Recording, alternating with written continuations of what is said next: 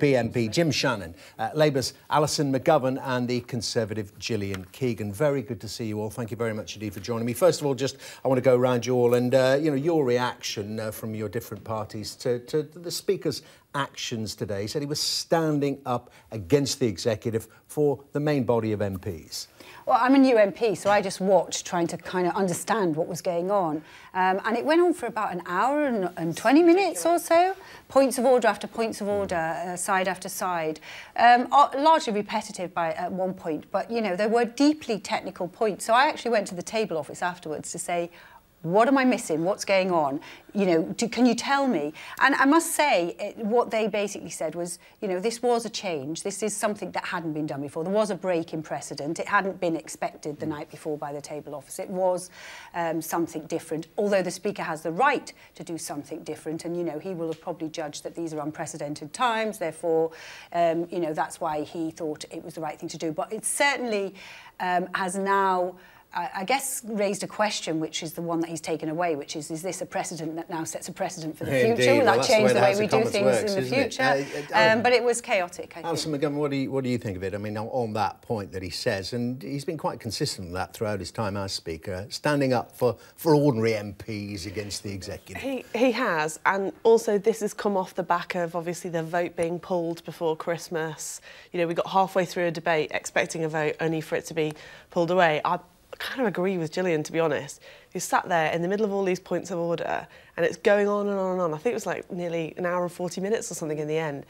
And I sort of got up and said, like, can we remember the public here? Because we need to get on with this. And yes, but just to pick up on that, on the issue of getting on with it, I mean, it's meant that if the PM's plan is voted down, then she has to come up with an alternative by the Monday after. I think a lot of us are worried about the running down of the clock, that, Brexit has a hard deadline of March. We need to know where we are by then. There's been an incredible amount of uncertainty already, which is having a real impact for everybody in our country. And that sort of pulling of the vote and, kicking the issue into the long grass over Christmas, I don't think felt right, which is why a lot of people are saying exactly no more. OK, well, Jim Shannon, what did you make of it? I mean, the Speaker's actions. Let's just focus narrowly on that, first of all, before we broaden it out. I mean, as one of the Brexiteers said, it's like the referee is no longer neutral. I always try to be very respectful, Dermot, to everyone. I've always found the Speaker, Mr. Speaker, to be very fair to backbenchers in the House. He always gives us lots of opportunities to participate and be involved, and we're all backbenchers. So therefore, we would get a chance to respond and ask questions, which we do. Technically speaking, today Peter Bowen put forward a very plausible suggestion to the Speaker that he asked, could he put an amendment down to the proposal on the floor, and was told no, he couldn't. So you ask yourself a question: why was Peter Bowen unable to do so? And then there was an amendment. So I'm always being respectful. And I always try. There's a question mark in your mind about the impartiality. I think that's the way to put it. Yeah. OK, well, let's move on to that because the debate, as I say, is underway. It's still continuing as we speak, and we've taken you out, I'm sure, out of the chamber to come here and talk to us about it. Gillian Keegan, what is your feeling about the prospect of the Prime Minister getting this deal across the line? I mean, everyone seems to accept it's dead in the water. Do you still have hope? 100%, and really? Only because the way these deals work in Parliament are completely different from the business world. So, I've done loads of commercial negotiation, 30 years worth in the business world. Normally, what people say, and there's a logic and a pattern in the business world that you can follow, here is very different. People are kind of positioning for 2 or 3 things at once. They will change positions. It's happened before. They will use various tactics. Okay. This deal is, first of all, it's a deal that I personally am backing, and without anybody asking me to, just using my own experience, if I was in the business world, this would work for me, if you want to respect the referendum results, if you want to ignore it differently. And have a smooth transition. And have a smooth transition and have a close cooperative relationship with the European Union afterwards that makes sense and, OK, but potentially get stuck in a backstop, which brings, because you mentioned people changing their opinions. That's still being negotiated. Well, I've got to bring in Jim Jim Shannon, I mean, the DUP, and you know the arithmetic, I mean, you've described process by it might change, but the arithmetic is without the DUP, if they vote against it, the deal doesn't pass. Jim Shannon, are you persuadable? I'm persuadable if she does away with the backstop. If she... well, she can't, it's in the agreement. Well, exactly the point there. No, she can't. Or she doesn't seem to be able to anyway, let's put it that way. Let's also be clear, because I said this today to other ones, there's 119 Conservative MPs who have the same concerns about the backstop as we have. So I think the arithmetic is much more than just the 10 DUP. The arithmetic is 119 other Conservative MPs who have also expressed concern. And I have to say, I do not see any diminution in their opinion and their stance as our stance is. Yeah, Alison McGovern, it'd be interesting for you to expand on Labour's opposition to this deal, because it's of course not about the backstop, it's more from the other side, that somehow magically you could have got the senior members of your party who would have negotiated if they were in government could have got a better deal that stayed closer to the European Union. Let's be clear first of all on the Good Friday Agreement. I think that for me, being in the single market and the customs union protects the Good Friday Agreement, and that would be enough reason, even if there weren't 100 other reasons for that being important, which it is.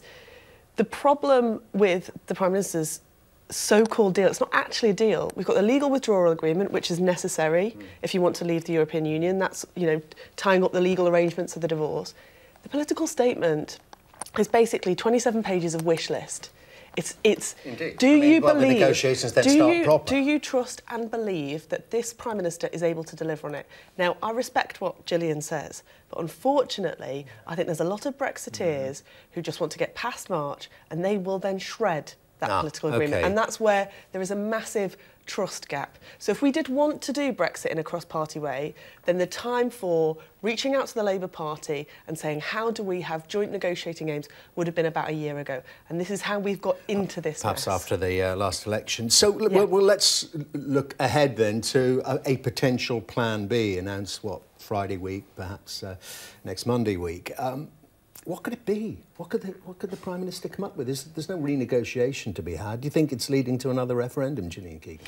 You know, the fact is we're all trying to see the future. And it's difficult to say there's no renegotiation to be had. This is basically a game of... time and again from the European Union. People are sticking to their position. So if you listen to everyone's position, you would think nothing is possible. Not one single deal can get through the House of Commons, not one single change. And what you're basically saying is the European Union and all those countries want to risk all of their 45-year trading relationship as well, as we do, for the simple reason of not being able to explain the word temporary properly. It's ridiculous. Actually, Article 50 says this arrangement, which is a political declaration, which basically Article 50 says it can only ever be what it is. So the Prime Minister hasn't done a bad job. Article 50 structures it in this way. Just to give people something they can hand on. Temporary needs to be explained better. You're in the camp that something more could come from the European Union.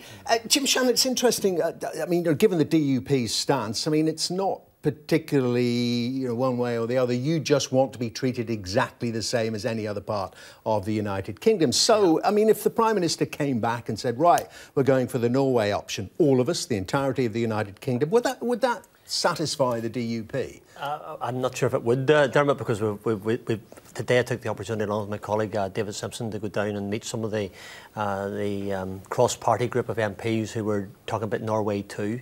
I want to understand what Norway 2 is, to be fair. I want to see what the implications of it are, and you'd be a good person to understand all that's going on, let me tell you. But just to say this, that what we're after and what we've always been after is simple. We just want the backstop down the Irish Sea to be removed. OK, well, it would be removed. I mean, if you went for the Norway, it'd be because then you're still in the single market. Well, we asked that question of two of my colleagues who were there today, they said that it may be removed, but they couldn't give that absolute guarantee. Okay, but that was We're running out of time, Alison. I've got to hear from you, because is Labour heading inevitably to supporting a second referendum? I think you had it right, Dermot. This is all about time. And I supported EEA options before, and I think if we have to Brexit, that's the better way to do it. The problem we've got now is time, dealing with all of these questions and issues, and the clock is ticking. So that plan B has got to be brought forward swiftly. We've got to explain how we are going to resolve this issue. There is no majority for no deal. That is not what people want. We need a practical plan B that can be delivered. OK, but I mean, what would, how would Labour help? You talked about, cross-party cooperation. So what would Labour propose? What our policy says is, here's our tests. Right, you want the general election. Let's presume that doesn't happen. If the Prime Minister wants to ring Keir Starmer and say, listen, how do we meet these tests? She can do that. Unlike, we'd love to have a general election, but that's not in our hands. No. Yeah. And if that means we get to the point where the only option left on the table is that the Prime Minister says the House of Commons can't resolve this about my deal, then my deal will have to be put to the public. Last quick thought from you. I mean, the other one is that we're heading for some kind of extension or even revocation of Article 50. Just a quick thought on that, Gillian Keegan. Well, March the 29th set in stone for you or not?